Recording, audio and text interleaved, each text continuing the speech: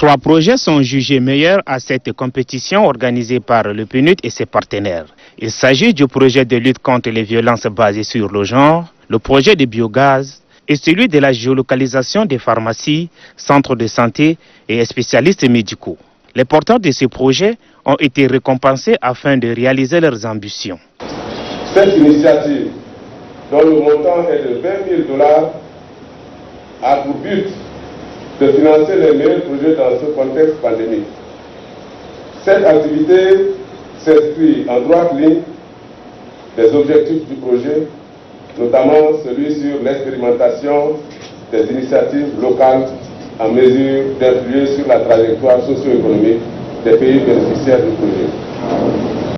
Pour le ministre de la Jeunesse et des Sports, la riposte contre la maladie à coronavirus est un défi majeur.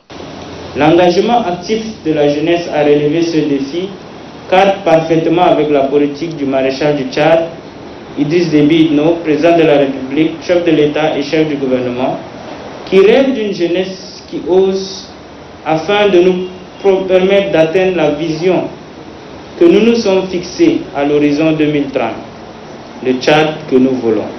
Les lauréats de cette compétition dénommée Hackathon se disent honorés et fiers. Selon eux, ce projet leur permettra de mettre leur savoir-faire au service de la nation tchadienne par la lutte contre la COVID-19.